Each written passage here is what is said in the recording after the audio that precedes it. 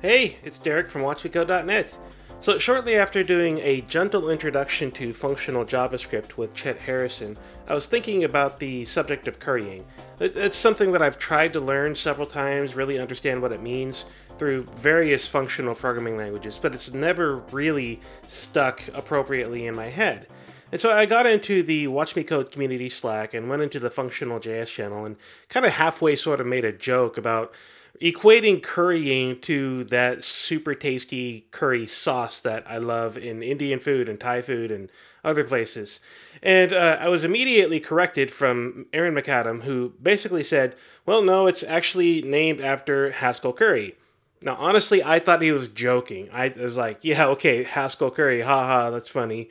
He just picked a couple of names from functional programming, Haskell the language, and Curry, because that's what this is, that's what I'm thinking about, what I'm talking about at the moment.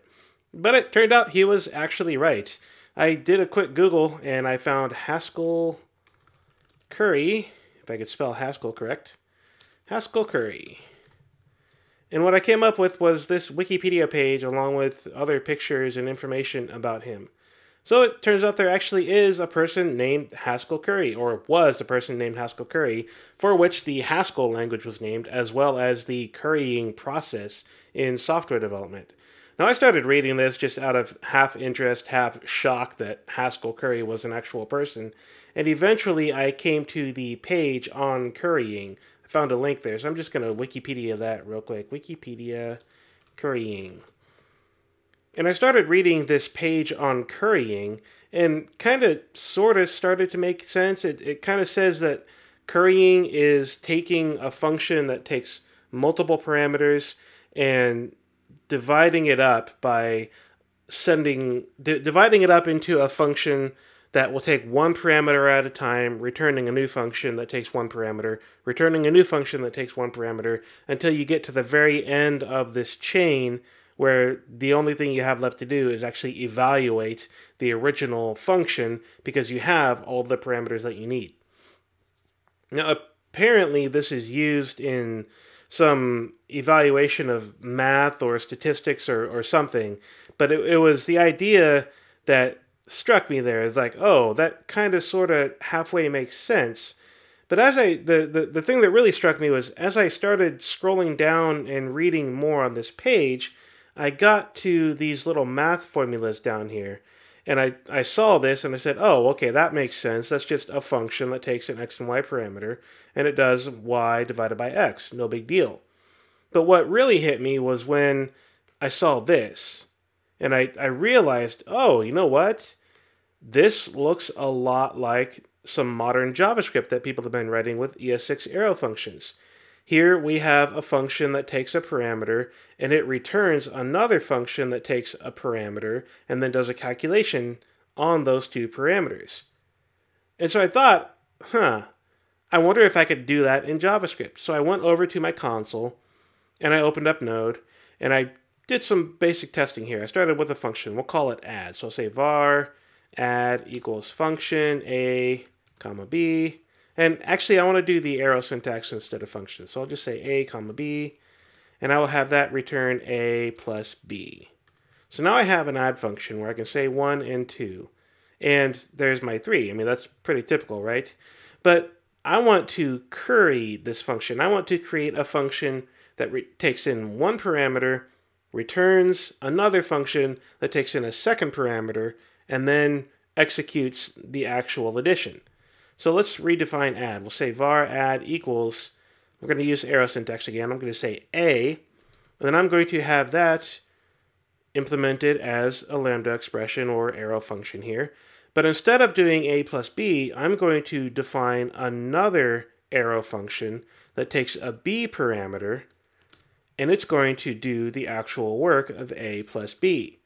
Now this code honestly took me a few minutes to write.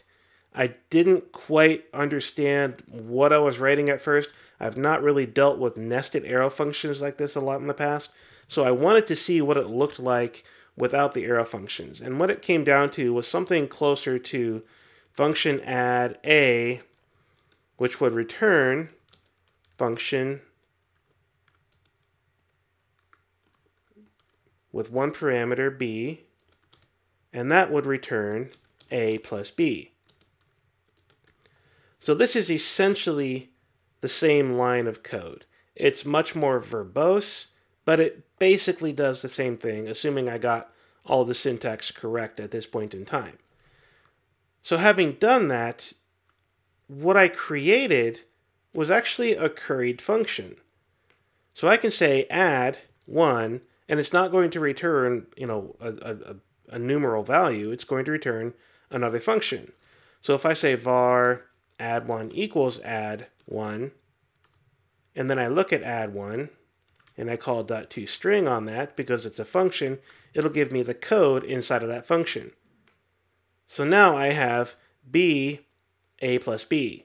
Well, this already has a closure around a, so if I call add1 and I pass in 2, I'm going to end up with 3. So instead of giving me a single function that has 2 parameters, my curried version of add takes in 1 parameter for the first function, it returns a second function that takes in 1 parameter, and then that result gives me the a plus b that I'm looking for. And this for me was kind of one of those little light bulb moments, like literally like, it was incredible for me to actually see this working and kind of understand what was going on. Now, I'm not saying I completely, totally understand the point of currying at this time, but at least I have a better idea of what currying actually is. It's the process of taking a function that accepts multiple parameters and having it transformed into a series of functions that each take 1 parameter, which will eventually give you the final calculation or final result based on all of the parameters being passed into all of the functions that are returned. And there's a lot of different things that you can do this. I've already shown you this add1, where I now have an add1 function, and I can call add1 on any number that I want, and it'll return, that number plus 1. This is interesting to me because it kind of sets up a lot of the composability and a lot of the explicit structure of programs that functional programming tries to move us towards. And having the ability to curry something as simple as add and then be able to create all of these different very specific functions that add a specific number. I mean, it's kind of useless, honestly. It's just a little demo program. But at the same time, it's powerful. I think there's a lot here that can be really cool and really expressive in code. So that's it. That's my little aha moment with currying that I had a couple of days ago. And I just wanted to share that with you. And if you're interested in learning about currying and learning about functional programming, well, this Wikipedia article is honestly kind of hard to read. So be sure to check out the WatchMeCode.net site, where you'll find the gentle introduction to functional JavaScript, but you'll also find information about the community Slack that we have, where we have all kinds of great discussion, including the discussion on currying inside of the Functional JS channel. Thanks for watching, and happy JavaScripting.